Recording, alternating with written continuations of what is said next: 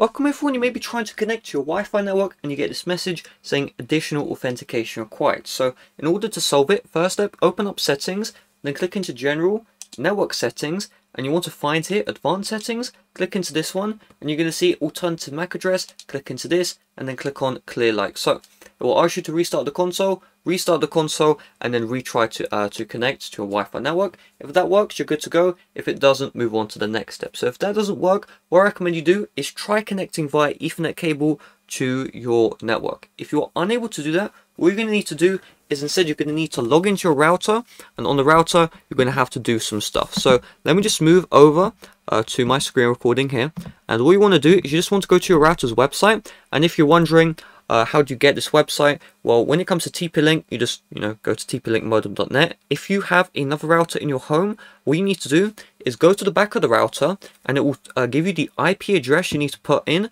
to the web browser. So just put that into your web browser, and then you will need to sign in with a username and password, or just a password, and that's usually on the back of the router. Now if someone else in the family changed the password, then you'll need to obtain that from them. I'll talk about what you can do if you can't obtain that from them in a bit. So what you're going to do, you're just going to sign in.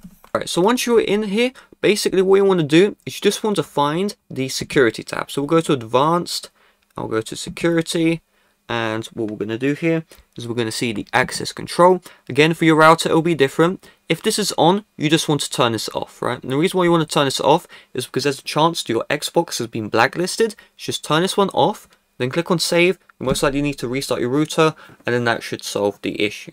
Now if you've done all these options and nothing's working, the best bet honestly is you just use a hotspot when connecting to the Xbox Series S. It's a temporary fix, but it will do the job. Just set up a hotspot on your phone, and then what you want to do is you just want to go back to the Xbox, and then you just click into the setup wireless network, select your hotspot, and just like that you're good to go and you're in the internet. So again, just keep in mind, if you have unlimited internet, this isn't a great solution, because you're going to be running into roadblocks where stuff isn't going to download. But it works, I guess, so might as well try it. And yeah, eventually, most likely you can just call up your ISP, they'll sort it out for you. And yeah, that's really all there is to it. So thanks for watching, see you guys later, bye bye.